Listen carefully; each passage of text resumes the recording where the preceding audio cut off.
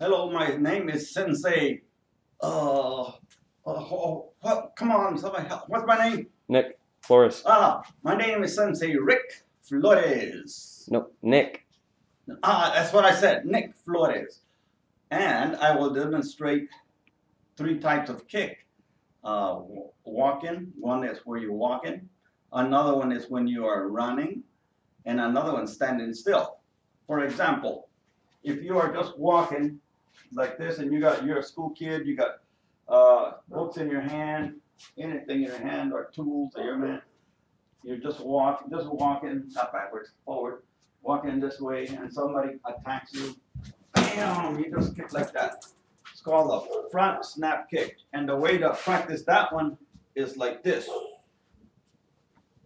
And of course you practice with the other foot too.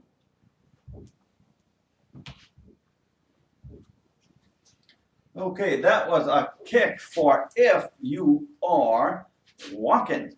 Now we have a kick, so if you are running, which is like this, and then you go like this. It's an exercise for that. That's a kick if you are running. Let's say there's 5 people over there at that door. There's only 1 person at that door, so you're gonna run and kick this guy over here. So I asked one time, I had a group of Marines, there's 5 guys over there, 1 guy over there. Where you gonna go to that 1 guy and they all want to do you in, or are you gonna go to the 5? And of course the Marine said, oh, we'll go to the 5. But don't try that at home. Okay, so just go to that 1 guy, it's enough. And that's a running kick. And the way it is done is you just run, you kick like that.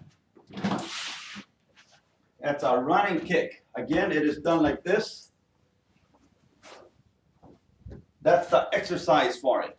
Now, we have a kick where you are just standing still. In other words, and that exercise for that kick is like so. Step. It's an exercise for that kick. And we kick, and you get back where you were. Block, block, step, and kick. Okay, that is, and now watch my feet. Keep your eye on your feet, and listen to this, to the sound of my foot. See that? One of these boards makes a lot of noise. Anyway, you go like this. Listen to the sound. When you hear that sound, you already hit the guy. Watch. Listen to the sound. You already hit him. And to do this, this is the way to practice it. Or, better yet, somebody coming at you right there and attacks you, you just pick your foot up and you hit them. Like so.